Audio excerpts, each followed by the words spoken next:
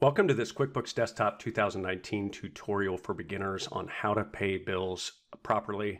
My name is Matt Hallquist with the QuickBooks University, and I wanted to put together this video to show you really the function in QuickBooks of how to pay bills. And it can seem a little bit straightforward, but a lot of times people will get this wrong, and I want to make sure that you follow the right procedure to make sure you do it right so your books are correct. All right, so here we are in a QuickBooks Desktop 2019 sample company file. So this assumes, first of all, that you understand the process of entering bills. If you're not familiar with that process, look through my channel. I've got videos on how to enter bills properly.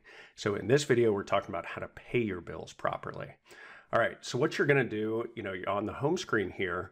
You've got two options to go to pay bills. You'll see an icon right here. You can simply click this, or if you're more familiar with these drop-down menus, you can click the vendor drop-down menu and pay bills. Either way is going to take you to the exact same place.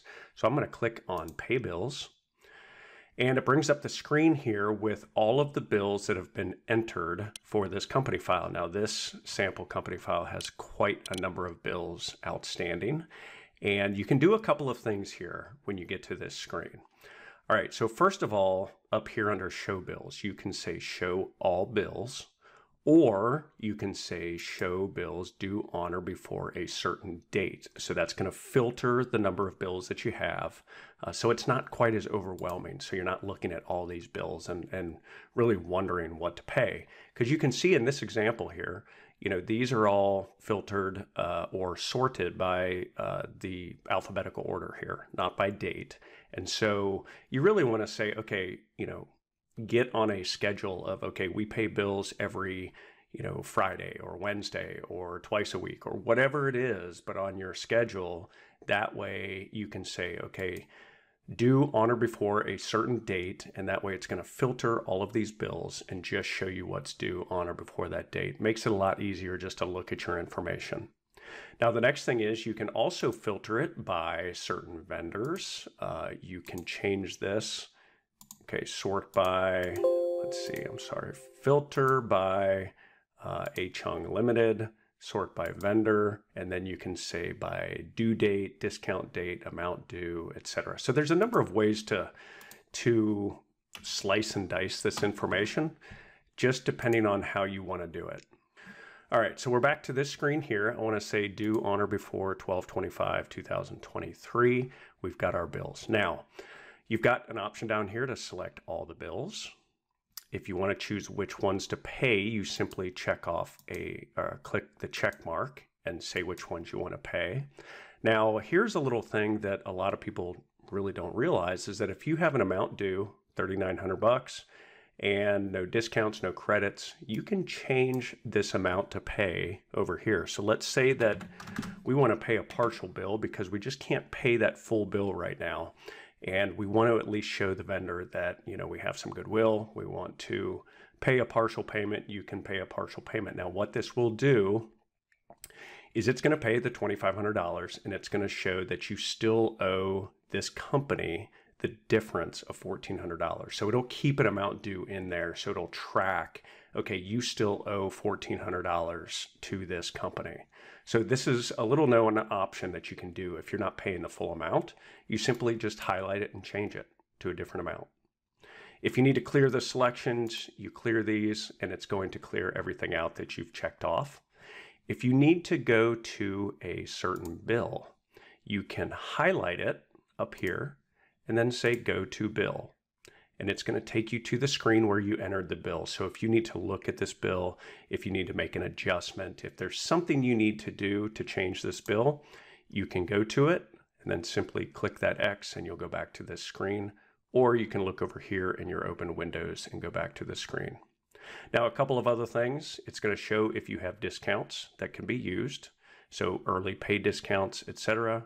If you have credits with this vendor, you can set the credits and offset them against the bills that you're paying. You definitely want to make sure you take advantage of that if you have that. Payment date is going to default to the date that you're in QuickBooks. If you need to change this for whatever reason, you can change this.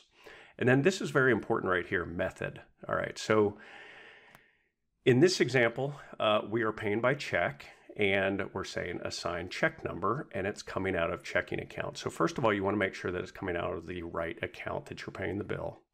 If you, two things, if you handwrite checks, you're going to leave it on assign check number. And then once you pay it, you have the option of typing in the check number for that particular bill. So if I say, hey, I want to pay Bank of any City, the $600, I click Pay Selected Bills. A screen pops up that says, okay, assign a check number. I'll show you that here. Okay, so you assign the check number. So if you hand wrote this check, you would put in the check number that corresponds with that handwritten check. We say, okay, and we're done. Okay, so now if we want to go back to pay more bills, we go back to this screen. Now, if you print checks from QuickBooks, you're going to choose this option, to be printed, and you would choose which bill. And what it's going to do in this situation is it's going to put it into the print queue. And then once it puts it in the print queue, you're going to go to File and Print Forms and Checks. And then you can print the checks from your printer.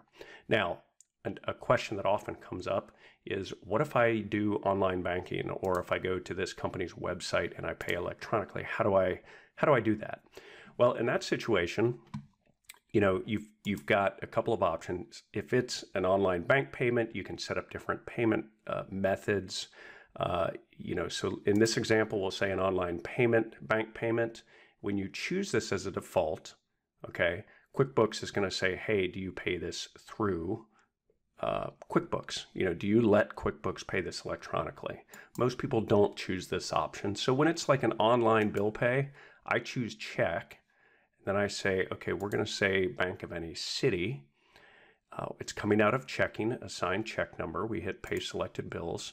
And instead of a check number in here, you can put in EFT for electronic funds transfer. You can put debit for debit to your checking account. You can put ACH. You can put anything you want, but something that signifies that you're paying this through online bill pay. All right, so let me cancel this. You can also choose to pay by credit card. So if you're paying a bill by credit card, you choose the pay by credit card, choose the credit card you're paying with, and then hit Pay Selected Bills.